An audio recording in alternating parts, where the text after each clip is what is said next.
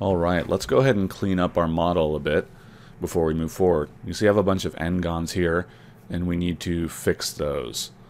If we don't fix the ngons, they can create some problems. You see I also did not connect those two verts properly, so I'm going to go to my target weld tool in the modeling toolkit, click on one vertex and drag it to the other to fix it. Next I'll go to my multi-cut tool, and I'm going to add an edge loop there, and here, and here, and here. Remember, I can hold control to add edge loops with the multi-cut tool.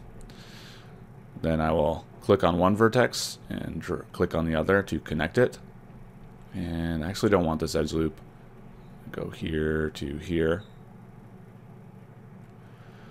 To complete the cut, remember you can just right click or hit enter on the keyboard. So notice that I'm creating quads, four-sided polygons instead of these ngons.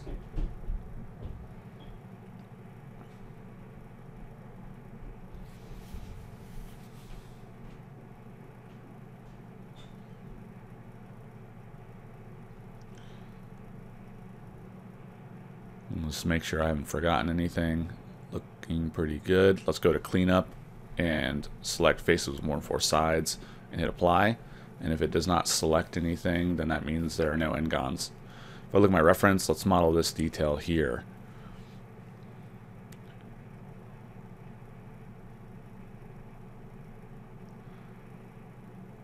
So I can see that the width, I want to use these two edge loops here, this one and this one. They're too far apart currently. It would make that indentation too wide. So what I want to do is deselect all of the edges that would impact the chord insert. And once I've deselected all of those, make sure I get all of them, then I'll be able to use the scale tool and scale these edges inward to match the width of that indentation.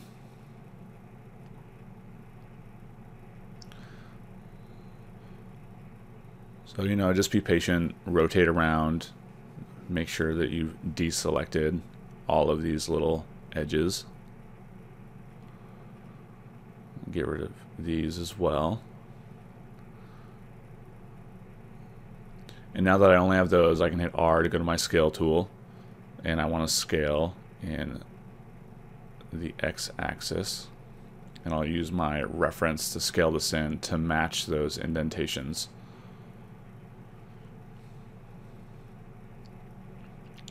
Next, I'm going to see how far down that indentation goes. You can see that my front view and my top view, they don't line up for this indentation, so I'm just going to use the top view because I know that the indentation is centered along the chord insert. I'm going to go ahead and select these four faces, and those four faces, I'm actually going to do this one at a time, but these are the faces that I will be manipulating to create those indentations.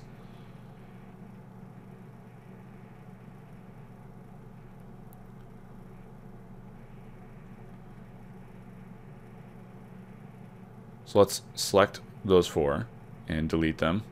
I'm going to select these edges and bridge. I'll add one division to that bridge, like so.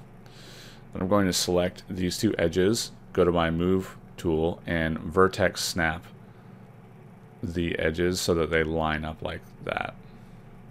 And then I'll do the same thing. So again, I'll delete these, bridge across, add one division, select the middle edge, and then hit W to go to my move tool, and then to vertex snap, remember you select the direction first and then hold V and middle mouse click and drag over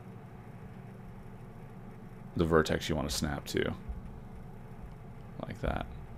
So you have to go one direction then the other. Then I'll select those edges and bridge. I'll select these edges and bridge, and I'm just using the G key to reuse the last tool that I used, which was bridge.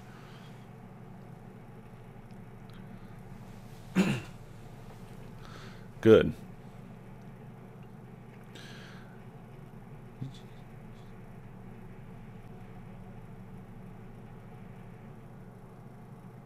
So now that I have this done, I'm going to go ahead and split up the model into the parts that we talked about at the beginning, because we're going to start adding more details and we don't want to get a bunch of edges wrapping around that we don't need.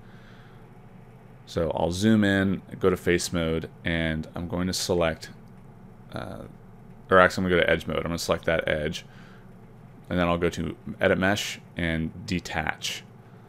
Then I'll go to object mode and mesh separate. And if you've done that correctly, now you should have, you know, detached all those faces. I'm going to center the pivot, and again I hit Control 1 to isolate.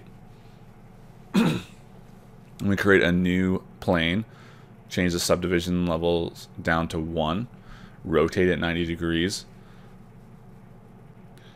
I'll turn on wire mode on, wireframe on shaded on, and then I'll use vertex snapping and snap these edges so that they line up to the same size of my original piece.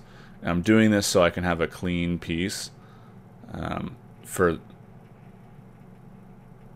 the center of the controller without having to delete edges and stuff. Then I'll go ahead and use the move tool in object mode and vertex snap this to where the original piece is, and then I'll select the original piece and delete it. I'll hit Control 1 to get out of isolate mode, and then I'm going to scale this up so that it is larger than the original piece, but that it does not, you know, cut through the model. So I hit 4 on my keyboard so I can go to wireframe mode. And once I've scaled it up, I'll turn wireframe on shaded off, and I'll hit 5. Now let's go over here, go to our multi-cut tool, and middle mouse click in there. We're going to do the same thing. Double click on that edge, then go to edit mesh, detach. Just go back to object mode, then mesh separate. And now you can see we have two pieces, the back half and the front half.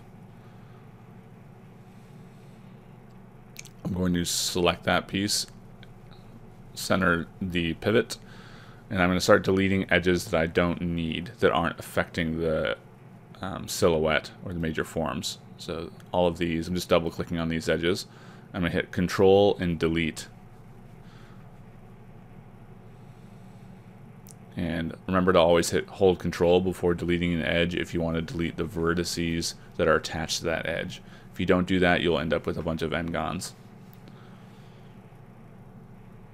So I'm just looking around. It's looking pretty good. I'm going to go to vertex mode, select these vertices, hit my scale tool by hitting R, and what I want to do is just kind of line this up because the controller tapers a little bit. So I'm going to scale this in the X, and I'm looking at the top viewport, the top orthographic view. I want to line it up a little bit like that. And then let's do the same thing for the front. So I'll go to vertex mode, and I want to select just the front vertices. I want to make sure I don't get any of the vertices that are part of the chord insert. And then I'll scale this in a little bit as well.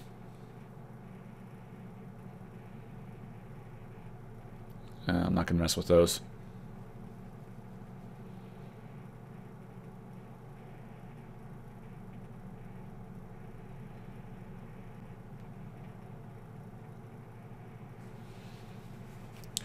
Okay, so in the next video we're going to do all these screw holes.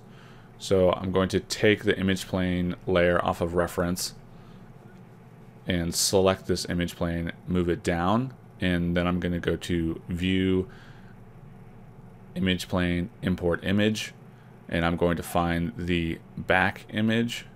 There it is, and hit open.